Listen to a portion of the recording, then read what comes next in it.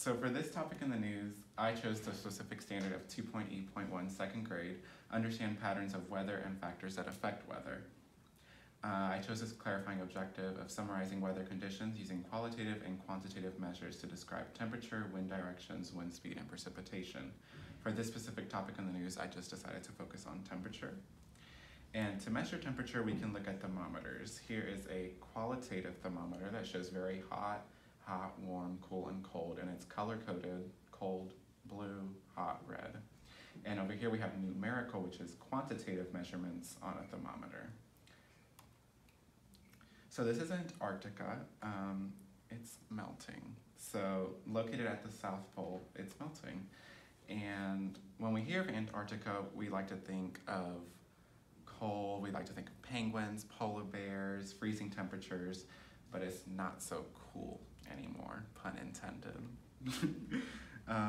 So the white here is snow, and it's getting smaller as we speak, but why?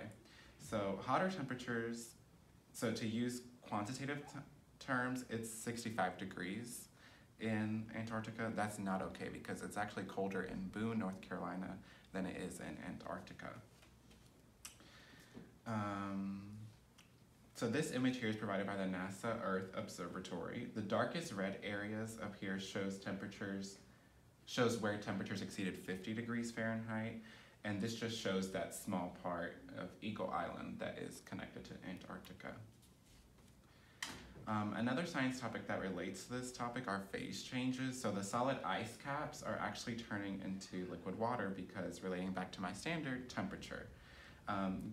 According to that news article, glaciologists, which I didn't know existed, but they study glaciers, Nichols College found that 0.9 square feet, or 0.9 miles of snow became meltwater.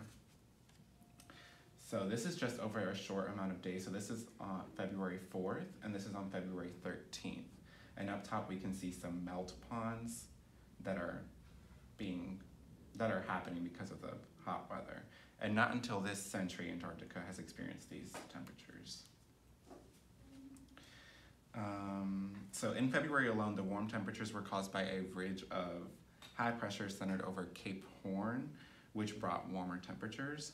And I also learned about the Southern Hemisphere westerlies, and this is a band of strong winds that circle the continent to shield warm air, and they were actually in a weakened state during this time in February.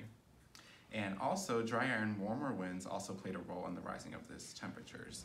So what is the takeaway of this whole thing? Temperatures are rising in Antarctica, and my standard that is bolded on this website I have created directly correlates with this topic in the news.